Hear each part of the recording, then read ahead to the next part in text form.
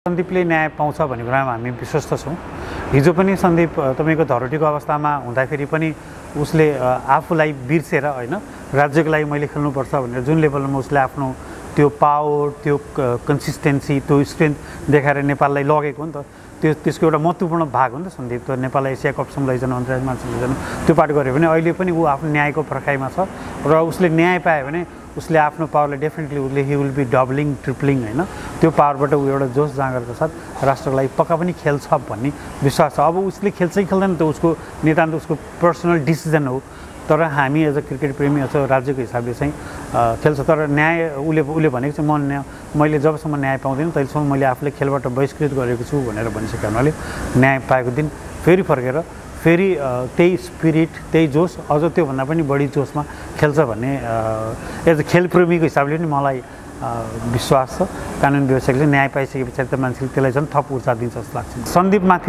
सन्दीपलाई जसरी एक्सपोज गर्यो र सुरुदेखि नै एउटा दोषी हो एउटा अपराधी हो भनेर उसका डिग्निटी उसको सामाजिक प्रतिष्ठा मान मर्यादामाथि र उसलाई एकदमै एउटा चाहिँ एउटा अपराधी जस्तो गरेर प्रोजेक्सन गर्यो त्यसमा पनि हाम्रो डाउट हो। त्यस कारण यस्तो गम्भीर मुद्दाहरूमा तपाईँको दुवै पक्षको प्रोटेक्सन दुवै पक्षको चाहिँ गोपनीयता मेन्टेन गर्नुपर्ने चाहिँ नितान्त आवश्यक हो। तपाईँको कि अदालतले निर्णय गरिसके पछाडि पनि पूर्ण पाठ भनिन्छ फुल रिटन टेक्स्ट हुन्छ क्या फैसलाको त्यो नआइकन हामीले उच्च अदालत जान मिल्दैन। त्यो भएको हुनाले अहिले हामी 23कै प्रतीक्षामा छौँ र खास गरी कानुन हिसाबले 21 कार्यदिनभित्र अदालतले लेखिसक्नुपर्ने हुन्छ होइन। अनि अदालतले त्यो लेख्ने प्रक्रियामा 1 महिनाभित्रमा आउला भन्ने हामीलाई विश्वास छ। त्यो आइसके पछाडि चाहिँ हामी जान्छौँ र अहिले जुन सजायको हद तोकेको छ त्यो सजायको हदमा सन्दीप थुनामा जानु पर्दैन।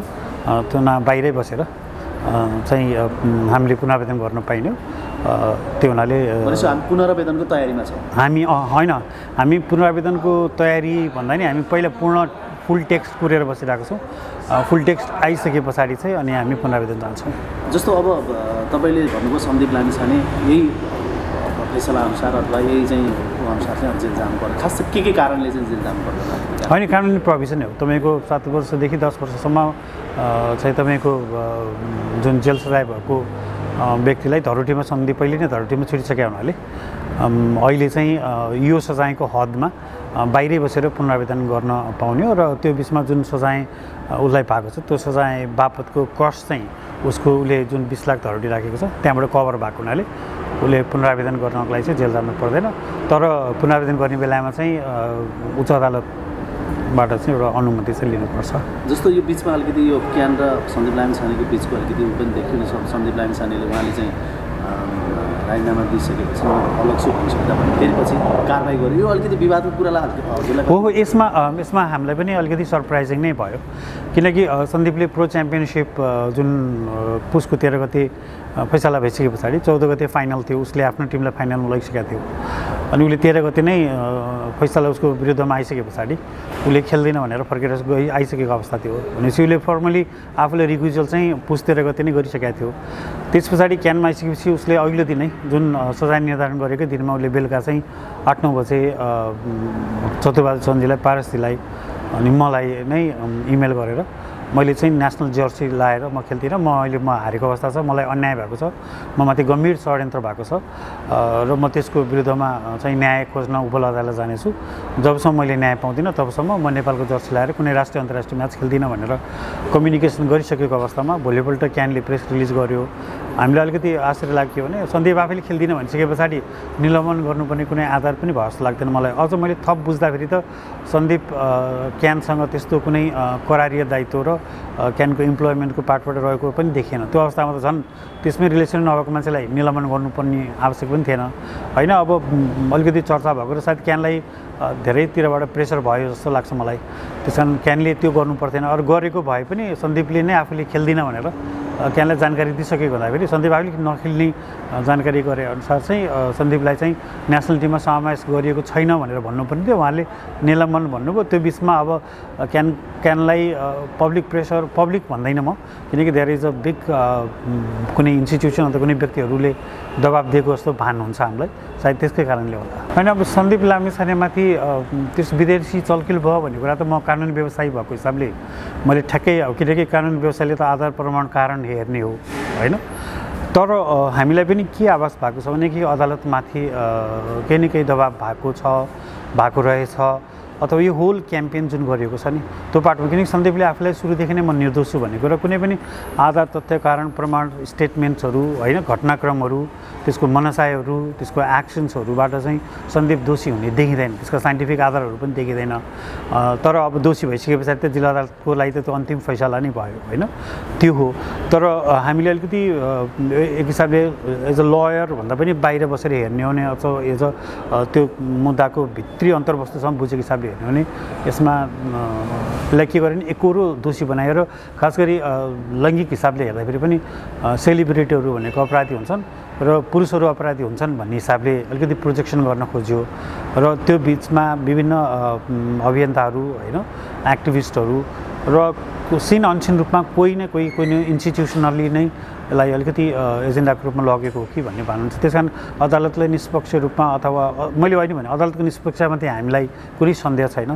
We trust on the इम्पार्सियलिटी of the जज and the court, but some how कुनै न कुनै पार्टबाट चाहिँ प्रेसराइज गरेको देखिन्छ। मैले किन भन्दैछु भने त्यसको ब्याकग्राउन्ड जहिले पनि सन्दीपको मुद्दा हियरिङ हुने बेलामा अथवा 1-2 दिन अगाडि कुनै न कुनै एउटा घटना बनाइयो, एउटा कथाहरू रचियो होइन, र प्रेसराइज गर्ने चिज गर्यो। केही न्यायाधीशहरूलाई त धरोटीमा छोडेको आधारमा पनि यो न्यायाधीशले यो गर्छ भनेर पहिले नै अदालतको निर्णय आउनुभन्दा पहिला नै मिडियाबाट निर्णय गर्ने चिजहरू पनि गर्यो नि।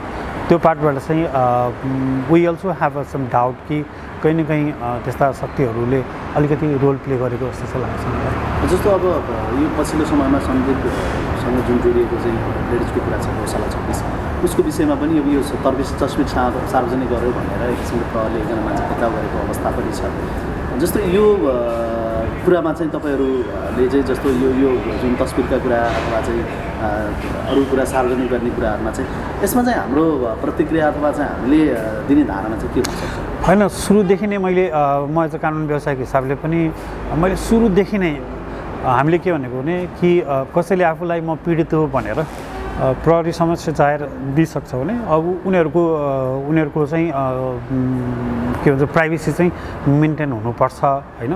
त्यो भन्ने कुरामा हामी अहिले पनि स्ट्यान्ड गर्छौँ। कसैलाई सार्वजनिक रूपमा त्यसरी चाहिँ तपाईँको बाहिर ल्याउनु हुँदैन भन्ने कुरामा त हाम्रो त्यो मान्यता छ र हामीले त्यो गरे पनि छैन र हामी त्यो गर्न हुँदैन भन्ने कुरा सुरुदेखि नै हामी स्ट्यान्डहरू बसेको। त्यस कारण ती चिजहरू चाहिँ गर्न हुँदैन। तर त्यो हुँदै पनि क्वेसन के भने सन्दीपलाई जसरी एक्सपोज गर्यो र सुरुदेखि नै एउटा दोषी हो, एउटा अपराधी हो भनेर उसका डिग्निटी, उसको सामाजिक प्रतिष्ठा, मान मर्यादामाथि र उसलाई एकदमै एउटा अपराधी जस्तो गरेर प्रोजेक्सन गर्यो, त्यसमा पनि हाम्रो डाउट हो। त्यस कारण यस्तो गम्भीर मुद्दाहरूमा तपाईँको दुवै पक्षको प्रोटेक्सन, दुवै पक्षको चाहिँ गोपनीयता मेन्टेन गर्नुपर्ने चाहिँ नितान्त आवश्यक हो।